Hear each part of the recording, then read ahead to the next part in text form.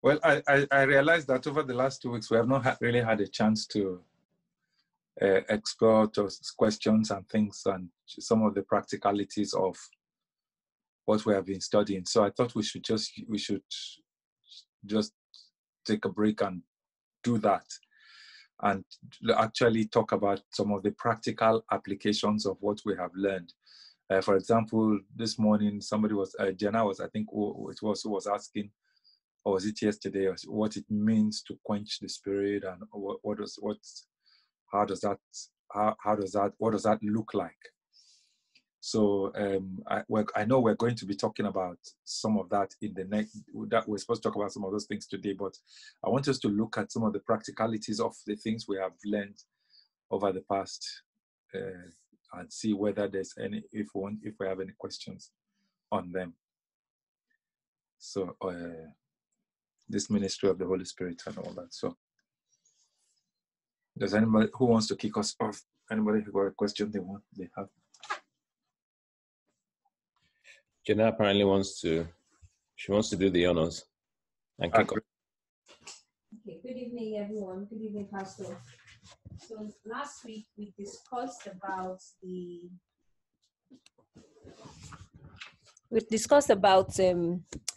the fact that there are some gifts that are for a select few in the church, and then there are some gifts of the Spirit that are for everyone. So when do those gifts come? So my question is is it when a church is set up and then we have the pastor as Pastor O that the gift of pastoring comes on you? Or is it that this gift is recognized in people and then they are now selected to be the leaders of the church? I don't know if you get my question. I do. It's quite excuse me. It's interesting. It's a bit of both. It's a bit of both. If you look at, let's go to Acts chapter 5 or 6. Is it 5 or 6? Let me see. When the deacons were selected. Let me see. That would be Acts of those.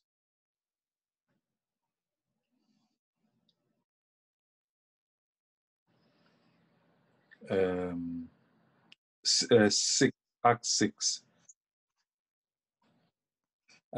Let's read and you'll see what it says. And it says, Acts 6 from verse 1. And in those days, when the number of the disciples was multiplied, there arose a murmuring of the Grecians against the Hebrews because their widows were neglected in the daily ministration. Then the 12 called the multitude of the disciples unto them and said, it is not reason that we should leave the word of God and serve tables. Wherefore, brethren, look ye out among you 7 men of honest report, full of the Holy Ghost and wisdom, whom we may appoint over this business. But we will give ourselves continually to prayer and to the ministry of the word. And the same pleased the whole multitude, and they chose Stephen, a man full of faith and of the Holy Ghost, and Philip, and Prochorus, and Nicanor, and Timon, and Parmenas, and Nicholas, a proselyte of Antioch, whom they set before the apostles. And when they had prayed, they laid their hands on them. And the word of God increased, and the number of the disciples multiplied in Jerusalem greatly, and a great company of the priests were obedient to the faith. So you notice that the people that were chosen were people who were in church already, who were of good report, and who were, so the grace, the gifts were already upon him. And the Bible, when it talks about, when you go to Timothy and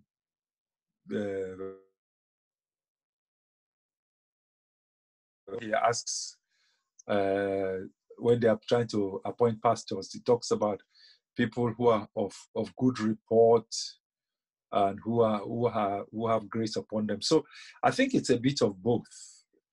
That people are usually chosen because they have distinguished themselves already in church by service or in activities, the various activities in which the church is involved.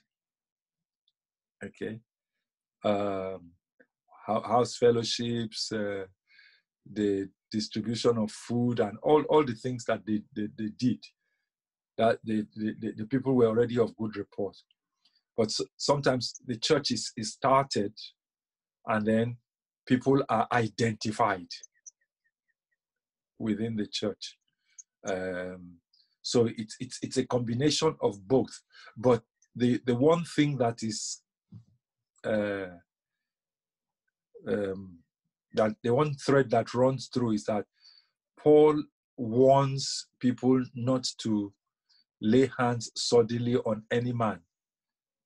So even when the church starts, you don't just pick somebody because, one, he's very charismatic, or he seems to be a good teacher, or he seems to have the gifts, or whatever. You don't just pick them. You have to wait and prove the person, because a person can be extremely charismatic, which I think is we've seen it a lot in contemporary church, where somebody can be very, very charismatic, a phenomenal teacher, but very poor character. It can be a phenomenal evangelist, or have a strong prophetic gift and be full of pride or something, So you have to make sure that their character is strong enough to sustain the anointing, and that the anointing, will not be placed on somebody who, or the calling will not be placed on somebody who will go and disgrace the church because they don't have the character, or they are not yet in the place where they can represent Christ publicly. So does anybody have anything else they want to add? Anybody want to add to that, please? Please feel free.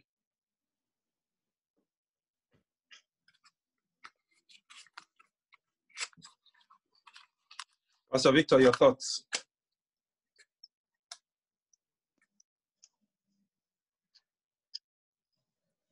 I don't think there's anything to add, really, Pastor. I think you've put it in a nutshell. And I think, for me, one of the most important aspects of what you said is that, people shouldn't rush to lay hands, because the truth is, over a period of time, someone's character will show anyway.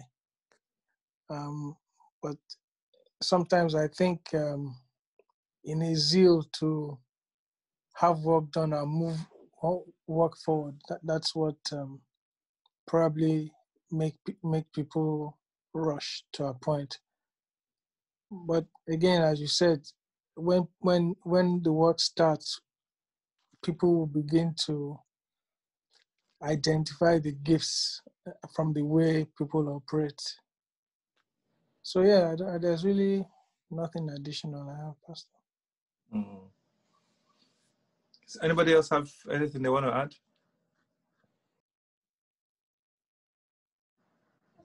Because in some churches that I've been to, I find that they just anointed, people as leaders. But I don't think that they've really been through this process of identifying their gifts, because, that scripture says, some were given first apostles, the apostles, then prophets, teachers, and evangelists. I'm not really sure that, I knew what I was, when I was appointed in some of those churches. So is it just their own error, or is that also okay?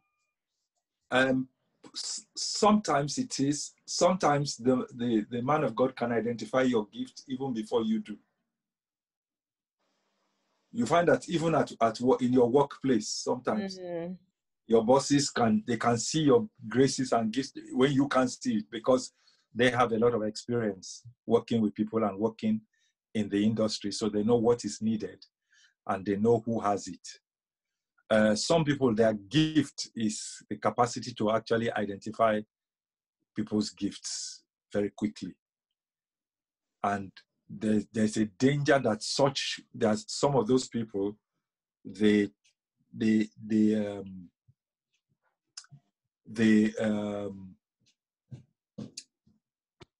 You're squinting a lot. yes, my eyes. What do you want? You need something. I've been trying to. Sorry, guys, my eyes. It's irritates. It's really irritated. So that's why I'm squinting so much. I've been trying to stabilize it, but it's like it's got sand in it or something. The danger is that some people, they can identify the gifts very quickly. So that's a gift, because it's a leadership gift. It's a gift.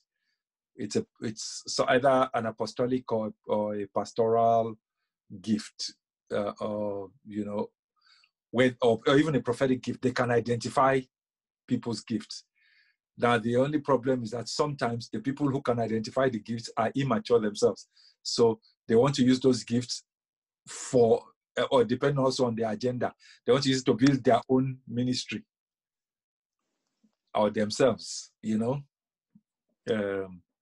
So sometimes both the appointer and the appointed are immature. Sometimes the appointer is mature, the appointed are immature. Sometimes the appointer is immature and the appointed are mature. So there's a lot of there's that challenge. So, but the like you said, sometimes you're not able to identify your gift. But what a lot of what happened in the past was that the work needed to be done, so people just quickly appointed whoever was available. Yes, and then, or if there was enough politics, whoever was close enough to them that they could trust. So it didn't matter whether they could do the work or not. As long as I can trust you, you are not going to stab me in the back. So if you're my blood brother or my neighbor that we grew up together and we have lived together for 30 years, then you are less likely to stab me than somebody who just comes from somewhere. So there was all that. There was all kinds of things going on. So the interesting thing is, because the church is a reflection of society.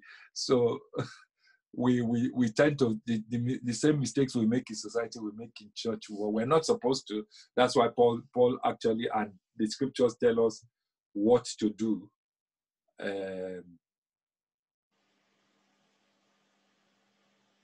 What to do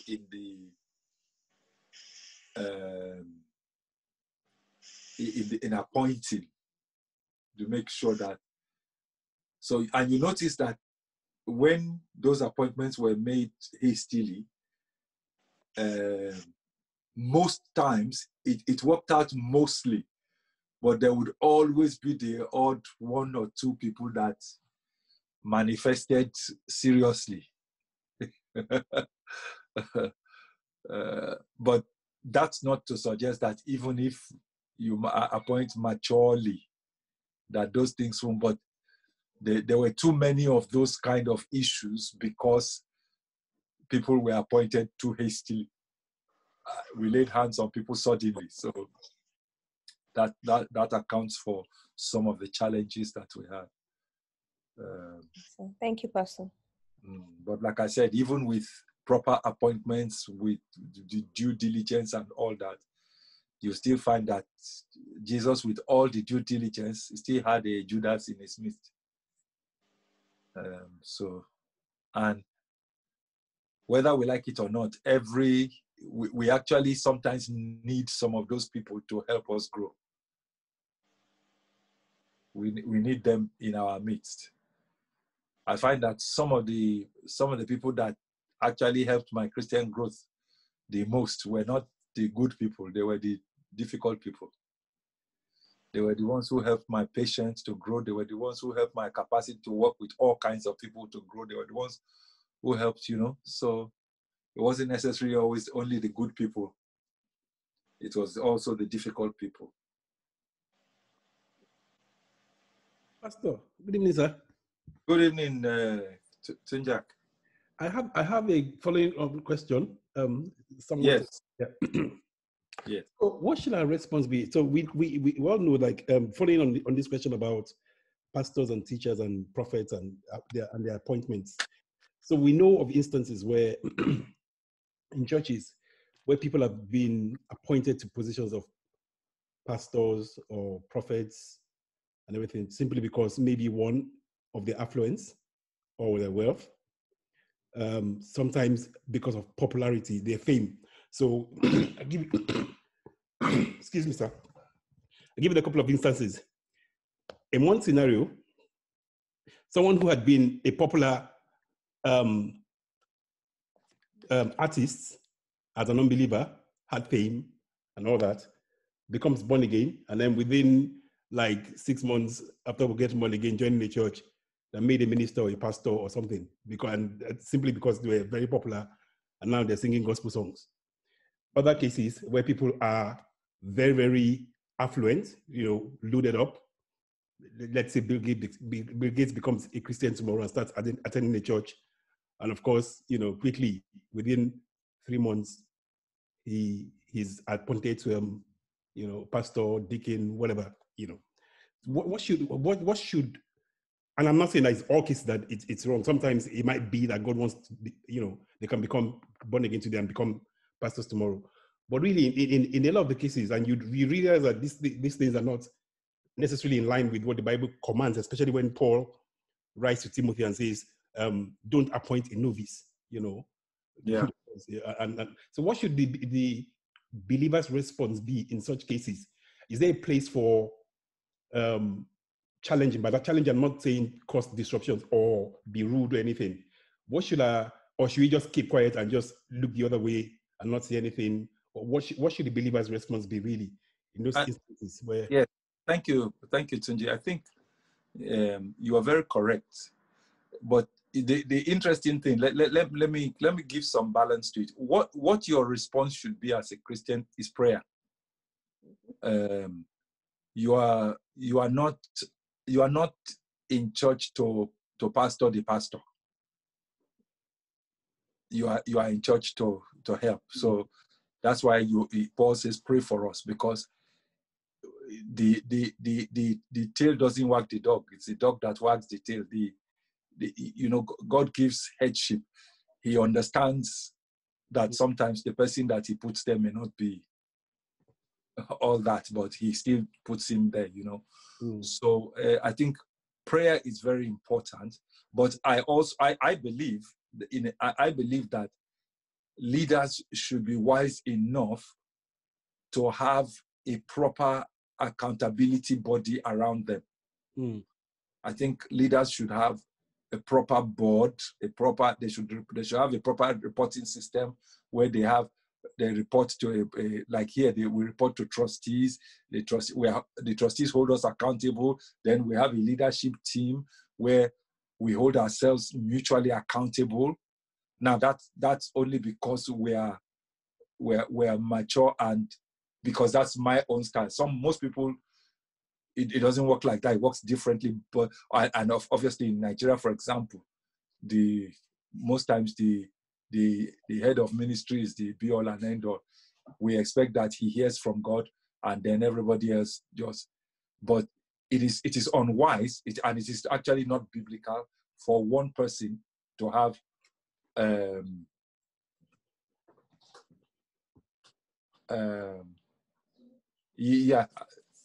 it is unwise for one person to have that kind of power, absolute power, it is very unwise. And it is also unhealthy, and it is exceedingly dangerous for the person and for the church. It's very dangerous. So for example, you see, with us now, I report to the trust board, and I'm a part of that trust board. So there's an accountability structure there. But in our leadership team, there's also accountability. So I'm unlikely to do something if everybody is against it, unless I expressly heard God, and I would actually still try to sell it rather than push it. You see, so having said that, you know, it is not the church's place. It is not the people. It's not the church's place to decide what the church should be doing. You see, you notice that God would speak to the leadership of the church, and then the leadership of the church would tell the people that this is what the Lord is saying. So it's not a democracy. It's a theocracy. So, but with accountability.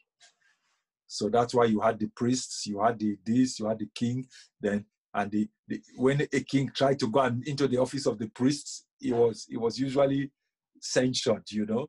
And when a priest, you know, when he tried to take the office of the prophet, there was so.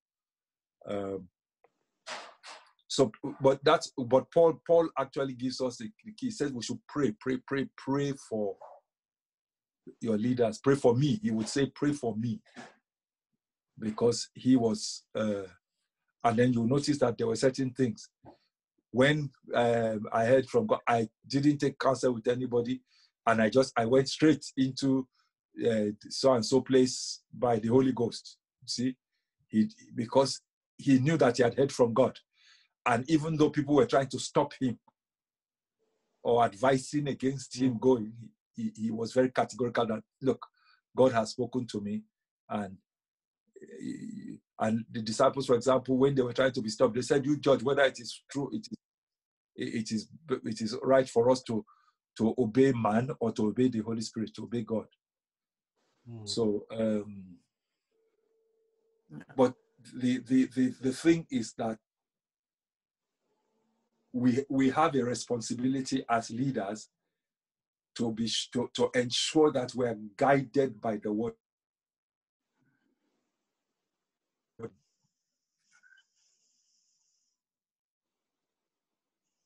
That we don't do anything without recourse to the word of God. We get our instructions, guidance from the word. You see, and when we're doing it, when you get your guidance from the word, even if you mishear or you fail, you know, God doesn't judge you harshly when your mistake is because you misinterpreted the word of God, rather than that you disobeyed the word of God or you didn't know the word of God. You get that? So he will be much more willing to guide you right when you are erring on the side of, this is what I hear the word of God, this is what I think the word of God is saying. Yeah. And he, you know, so when you make a decision based on what your understanding of the word of God, then God, you are in a better position, because God can now come and correct you, as opposed to when you put aside the word of God and you go your own way, then you open yourself to judgment. So I don't know. Yes, I don't know if Justin, before you ask, Tunji, I don't know whether that answers the question. Yeah, that helps, Pastor. Yeah. Yes, somebody was going to ask. Yeah. I mean, I agree to the explanation you postulated to us and everything, but I don't think, I mean, that's me anyway, but I don't think there's an issue regards to you challenging. It's not from a negative perspective, because a challenge, I think we tend to look at it, maybe it's negative. No, I think it's a case of you asking. So if you've asked a question, though it's not democratic like you mentioned, I don't think I think there should be a place of a dialogue as well. So they've done something as leaders. I definitely. No, not from the accountability, not with the leaders. Not with the leaders. Okay. So No, no, not from the leaders' perspective. you can actually ask. You Yeah. see, if your heart is right. You see, that's another thing. If your heart is right and you ask, you can actually even change policy if your heart is right and you ask properly. Let me give you a story in the scriptures. You remember a man called Zelophehad? Anybody remember Zelophehad? Mm-hmm. What was peculiar about Zelophehad? I don't know who Is this the one that has 5 daughters? Yes, he only had daughters. He didn't have. Yeah, and he was asking for So he about died. inheritance. Yeah. He died without any sons, and the daughters, who were now in they said, look, they went to Moses, and they didn't go in arrogance or pride or confrontation. They went in humility. They said, our father died. He didn't have sons. They Now didn't go as feminists. they didn't go as feminists, no, and they didn't go, no. It's true because, and they didn't go also as arrogant masculinists or misogynists or anything. When, oh, this is how things are culture. This are, no. They went with humility. They said our father died. If you listen to how they presented their case, our father died, didn't have any sons. That is it fair that we, being daughters, have no inheritance? So they didn't say, how come we must have inheritance? So Moses had to go and pray. Moses went back and asked the Lord. He said, Lord, what? And the Lord said, the daughters of Zelophehad are right. Wow. God said that. He said, the daughters of Zelophehad are right. And because, so Dakwa, thank you very much. That's a good question that brings clear some balance. So the whole law was actually changed because the daughters of Zelophehad went in humility to ask. They challenged the situation, but not in the challenging way of, why are you not giving us this thing? They said, not to disrupt. Consider it because we don't get anything, and we're part of the Commonwealth. So when Moses went, now it's interesting because if they hadn't challenged it, the women wouldn't have had anything. But that became the law was actually now adjusted or expanded, where it's like where a subsection was now added to it that should anybody die without having sons, his inheritance would go to his brother. If he didn't have any brothers, it would go to his uncles, and if he didn't have it, would go to his daughters. So the subsection was actually introduced because some group of people in humility asked the question. So yes, a lot of times it's when the heart is not right, or when we're thinking we know better, or we're trying to manipulate the leader. When you're trying to manipulate the leader, that's when if God will fight against you, because he put the leader there. So you can't manipulate the leader. And also, you see, when authority turns on you, you have to be very careful. When authority turns on you, because God backs authority. Remind me to teach on this. I will teach on this, particularly using the situation of the Ananias, Azariah, and Ananias, Azariah, and Mishael. The ones you know as Shadrach, Meshach, and Abednego. So that with that right attitude, they were able to. You are able. So you can. Yes, you can. I won't use the word challenge. You can. I won't also use the word question, but you can actually ask authority to explain certain things, why certain things, or you can suggest better ways of doing things to authority. But you must be ready for one of the things, authority is not obliged to always give you an answer. Sometimes they can operate and say we did it because we felt it was the right thing to do at that point. You notice that even with government, for example, now Boris Johnson and his team, they are democratically elected, and they would normally bring matters to House of Parliament and debate it and everything. But there are certain things which they can't. There's urgency, exigency, there's this, and they can't debate it. They have to make a judgment call and then come and tell you that we made a judgment call, we did this and all that. So that's how it is with.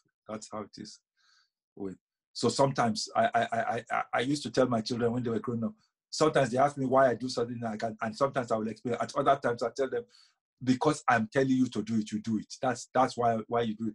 You must have that kind of relationship with your children where you are letting them know that there are times when I will explain to you why I'm doing certain things, when we will debate matters and we'll have a democratically elected choice of holiday destination.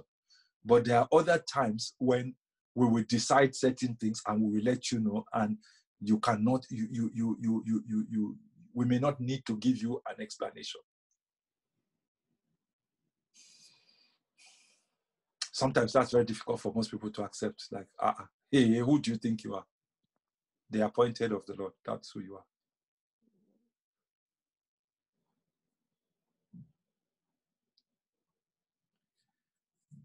are. Are these difficult things?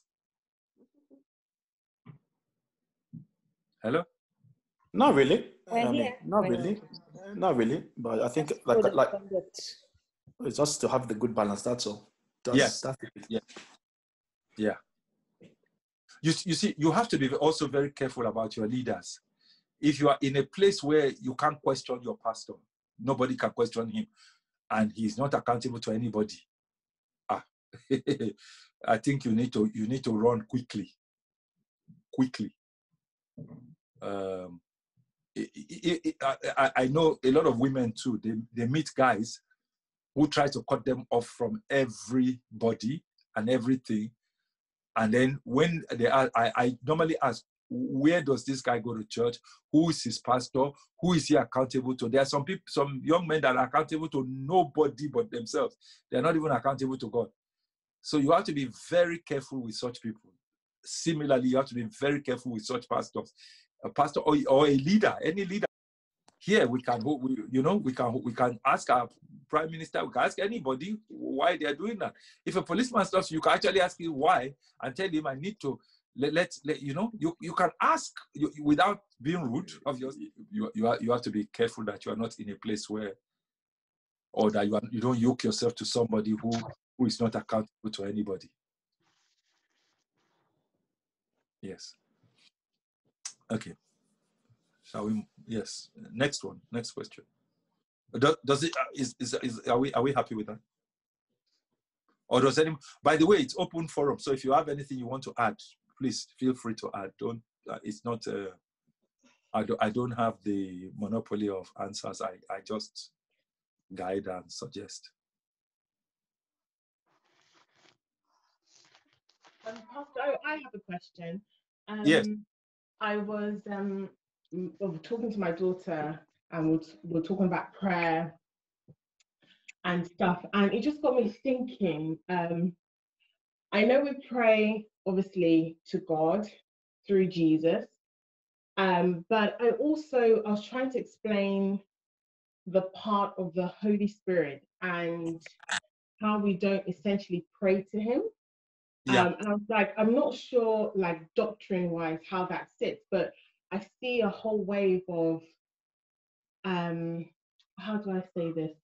I see a whole wave of this kind of talk of, being so in love with the Holy Spirit. And I'm just thinking, I mean, how is it in a place of prayer? Do we properly, I know it's going to look different for everyone, but I'm just trying to position that and trying to understand in place of prayer, how do we address or communicate without the Holy Spirit being the end all or be all, forget Jesus and God, I hope I'm making sense with the question. Yeah. Well, interestingly, there are just some things that we say that are a tradition, you know. You hear people pray, say, Holy Spirit, we worship you. And he, if you look at the scripture, the Bible says that he does not testify of himself. He does not, you know, he testifies of Jesus and the Father. So it doesn't. So if he doesn't testify of himself, then why would you want to now be doing what he doesn't do? Okay, so you can talk to him because he's a person. Yeah. So you don't ignore him. You don't ignore him. You can talk to him. You can acknowledge him. You can call on him to help you, you know, and all that, because you can ask him to do what the Bible says he does. Yeah. Okay, guide us into all truth, teach us all things. Holy Spirit, teach us all things, show us things, guide us, you know, remind us of things we have learned, you know. Okay, but there's nowhere in the scriptures where you actually see. And I look, I look in the New Testament. I look at where you see somebody say, "Holy Spirit, we worship you." All right, there's nowhere in the scriptures where it says, "Holy Spirit, we worship you." So I try to keep away from. There are a lot of things we do that are tradition, and some of them Pentecostal traditions that have no basis in the scriptures. So I try to keep away from those things. Okay. And I just try to stay as much as within the ambit of my understanding of scripture. So if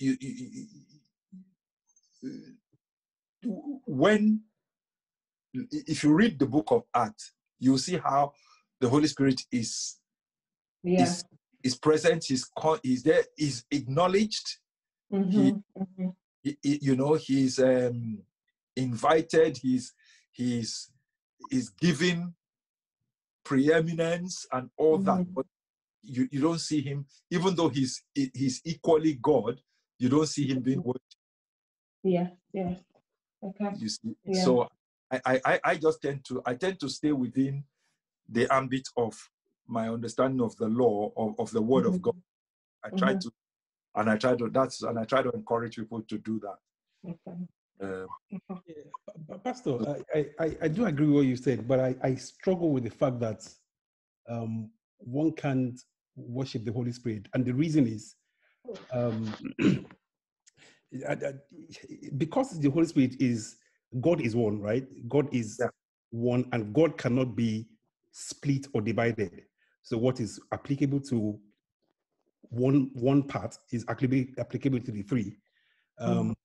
God is that which can be worshipped. One of the important things about God, or who God is that He receives worship. Yeah. And the Holy Spirit is God. And whilst I understand that the Bible says explicitly that He testifies, but the testify of Jesus Christ and of the Father in that expression of God as the Holy Spirit, I agree with that, but I don't necessarily think that it means that He can't be worshipped, because if He cannot be worshipped, but we shouldn't worship Him, it means that He's not God. So that's where I struggle. And what is applicable to one is applicable to, if God is worthy of worship, if God receives worship and the Holy Spirit is God, I don't see how we cannot worship Him, even if He's not. Yeah. Otherwise, to say not to worship Him would be to say that you can worship God in that sense. Yeah. You can worship Him in the context of Father, Son, and Holy Spirit. But I think when you single Him out, that's just my I think because of for example, if you say in the name of Jehovah, in the name of Abba Father, I command this thing to happen. It may not necessarily happen, not because Jehovah is not God and He doesn't have ultimate authority, but because He has given the authority to the Son. To Jesus. Yeah. Yeah, put it in the names. Now the Father,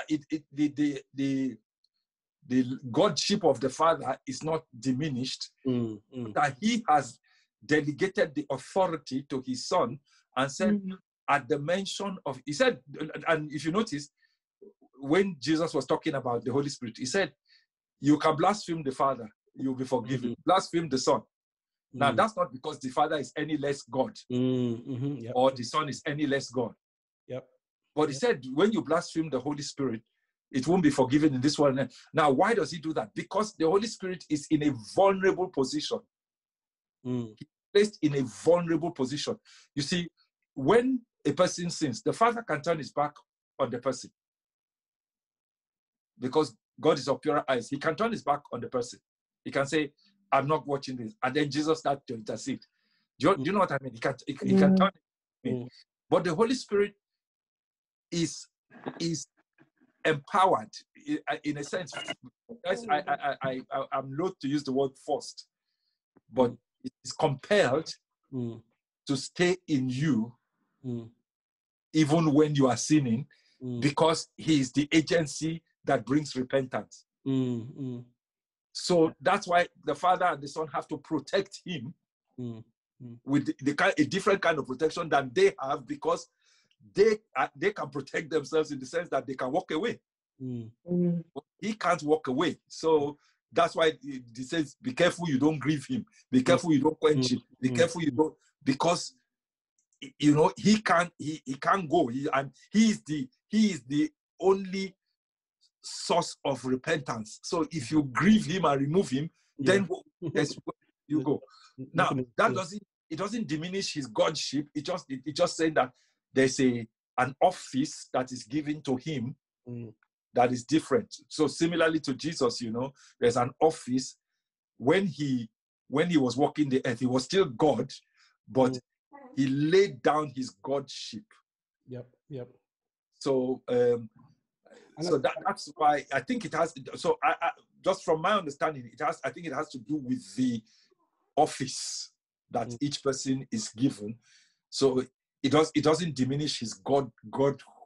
But if God is now saying,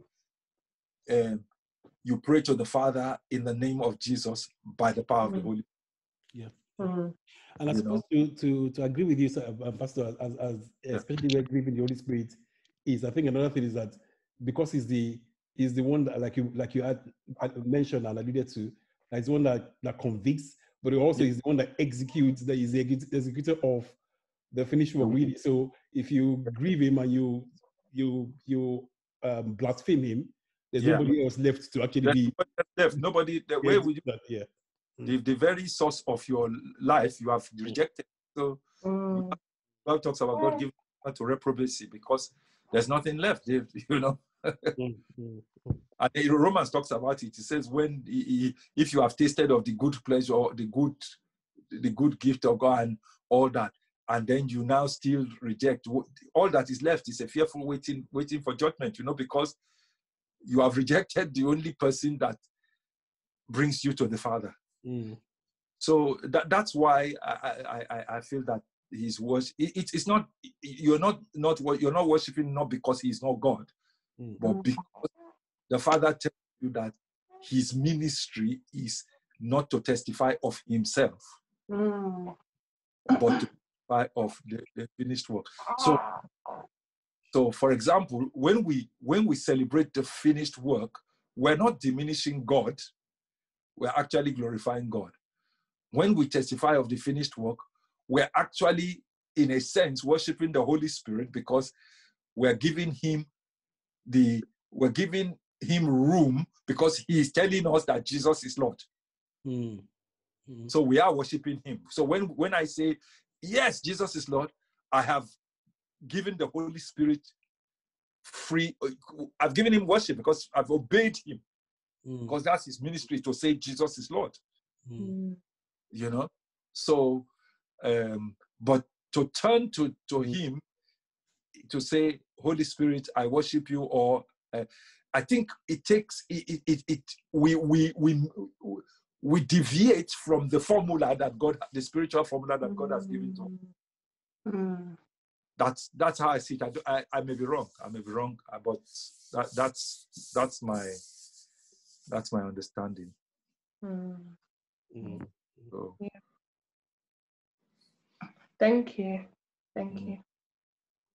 this is for me. This is very exciting stuff, because this is Christianity practicalized. Mm. Because these are the things, these are the questions we have in our hearts that we don't, you can't really find you can't find an answer just by reading Luke chapter 1, you know. Mm. You have to discern. You have to be able to discern. But yeah. Yeah, I think it still gives me, there's still, as you said, it's I've been feeling as well that I'm not sure if I'm meant to be acknowledging him, praying to him, you know. And Definitely, so, yeah, go. definitely and listening to him, Yeah. definitely giving him when I hear those songs where it says Holy Spirit, we worship you, I just say, Holy Spirit, I give you preeminence. That's I change some of the words of some of those songs. If I'm not comfortable with the words, I just change it. I say, I give you preeminence. When people are saying, Holy Spirit, we welcome you, because I know he's resident inside of me, I don't really welcome him. I say, I acknowledge you, and I give you right of access. I ask you to take control, you know. So rather than welcoming him, because to welcome means he departed, he went somewhere. And he didn't go anywhere. He said he won't leave you or forsake you. He's inside of you. He lives in you. So he doesn't go anywhere. It's just that sometimes we forget that he's there. Sometimes we ignore him, we quench him, we silence him, we grieve him. But yeah. Okay, Pastor, don't mention any more songs before I can't listen to any of them. No, I actually think it's the other day. Mommy and I were talking, and we have to. You see, you have to be careful that you don't become pedantic, where you have a problem with that. But at the same time, you know what we were reading yesterday? Was it yesterday morning or this morning? Where we talk, I think it was this morning when we're reading Thessalonians. Don't despise about quenching. Yeah. Church, you have to judge everything. Do you know certain things we do that they're not biblical? They're not scriptural. But because everybody does it, we've come to just, so I check everything now. I don't just sing it because we've always sung it. I don't just say it because we've always said it. I check everything. You have to, because you are accountable for what you accept and what you say. And just because everybody else is saying it, and if it's not in line with God's word, that you say, but everybody, even the biggest men of God, has said it. It doesn't matter. It really doesn't matter. Peter was saying some things that Paul had to take. Peter, apostle, that sat with you. Paul had to call him to order. Everybody was, the Bible says everybody was taken in. Everybody, even was Barnabas, wasn't it? Yes. Was even Barnabas was taken in, and these are the men of God. If they were here today, they would be, I mean, who think about it, who after Peter, who again? Peter. Peter, the one that Jesus said, you are Peter, and I will build my church. And by the way, Jesus was talking about Peter being the rock, as the Catholic Church tells us that Peter is the rock upon which the church is built. Oh, if Peter is the rock upon which the church is built, the one that denied Jesus 3 times, that's a very shaky foundation to build the church on. No, it's not. But even Peter was so. Now, obviously, if Peter said it, Barnabas would have thought, Peter, if Peter is saying, he must be right. But Paul made us realize that the fact that Peter said it doesn't mean it's right. It doesn't align with God's word. So I took him up on it. Yes. Quick question on that. Yes. So again, going back, and it links to what we were talking about earlier. So going back to this thing. So these days you hear, and I've heard a number of pastors, a lot of them I respect as well, and I still listen to and I still respect, and they are anointed men of God. But I've heard this thing about almost like there's a hierarchy of who can correct who. So that's not my anointed. Like if I'm the GO of this church, for instance, and even if I'm taken wrong, it's seen as a taboo for a lower pastor to call me to order, or for a member to call a pastor to order, or they will say if correction is to come, you have to go above them to correct them. So in that case, what audacity did Paul have? Because this is where, and I understand the place of spiritual authority and respect and everything, and it goes back to what my question earlier about what's the role of the believer, you know? No, and I agree that we should pray and all that stuff. But is there any place at all where we say, look, the word of God takes preeminence, and I can stand on that word, and because that's what Paul did. Otherwise, Paul, in a sense, had no right to call Peter to come and right. No. You have to understand that Paul was an apostle himself. He was appointed by Jesus an apostle himself.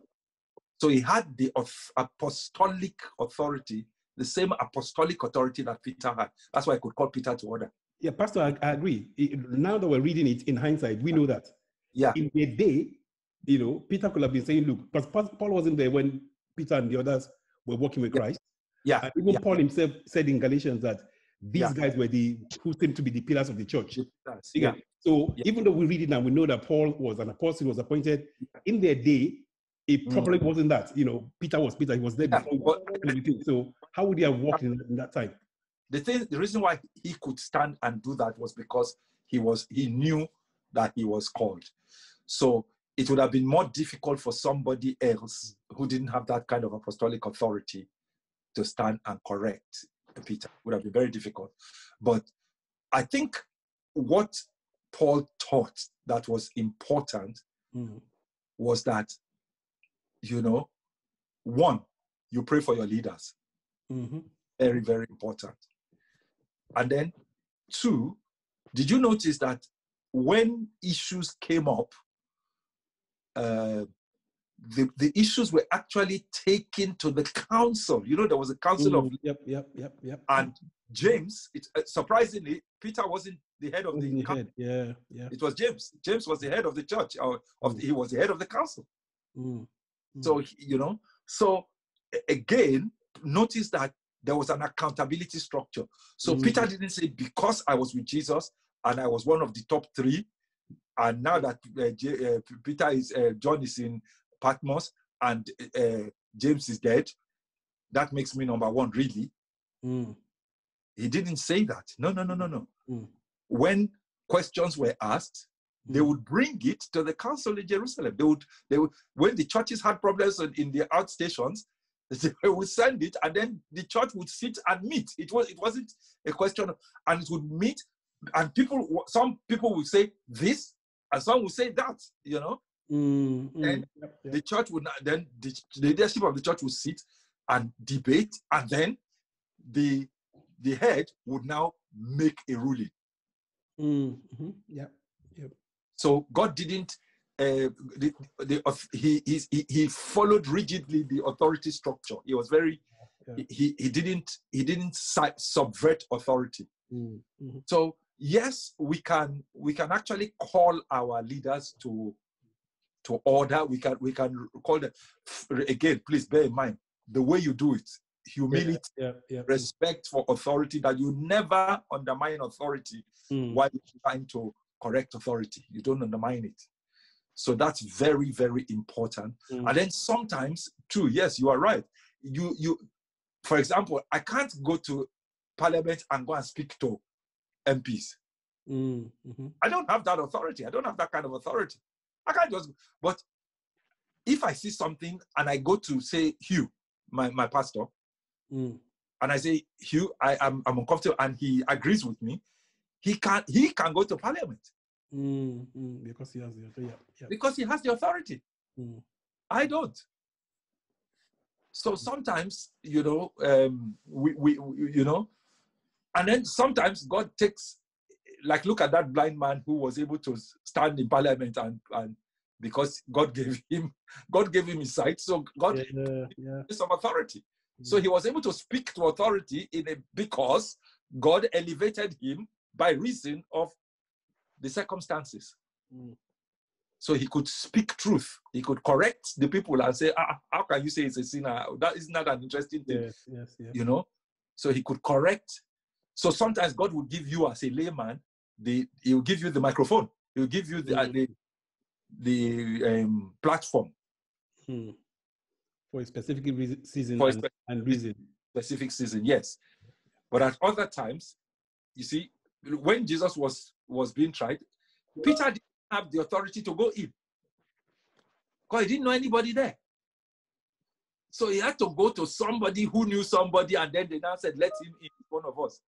Do you understand? Peter couldn't just walk into the palace. Even though he had spiritual authority. Isn't it amazing? He had the kind of authority with God that most men only dream about. But he couldn't go into Pilate's palace. But one of the disciples who had access brought him in. So I think that's the important thing for us to. Pastor, as an aside, something that you just said as we were talking just now, someone struck me as to the humility of those early apostles, because you talked about when you're talking about the Council of Nicaea, how that James was the head, and James is James, the brother of Jesus, right? He wasn't even a believer at the point of Jesus' death, and yet he would become a believer later and become the head of. Thinking about that must be huge, because they could have been. When did you just come that you want to be the head and or something? Exactly. That shows huge humility on their part. Yeah. Yes, and it just shows how God we never really know how God works things. Why was it James? It wasn't chosen because he was Jesus' brother. Yeah. You know, somehow, you know, God just his ways are past finding out. Which nobody really knows how he picks who is going to be where, you know. Okay, it's past 9. I think we've had a very, very fruitful session, because these are things that we need to be tackling, aware of, and be aware of, and these are questions we all need to ask. You need to be asking it, because your children are going to ask you, unbelievers people around you are going to be asking you some of these questions, and you've been asking some of these questions too. So we need to tackle them. And all that. So we will continue next week. All right. Okay. So let's give our offerings as we normally do. Remember, be generous. Be you know, give happily without compulsion, and yes. Okay. That's it. That's it for the week. Thank you, Pastor. Thank you, Pastor. Thank you. Thank you. God bless. Now, you say, Pastor, we didn't share the grace. It's okay. It's all right. Thank you, Pastor. I was going to say that. We don't have to be religious. It's okay.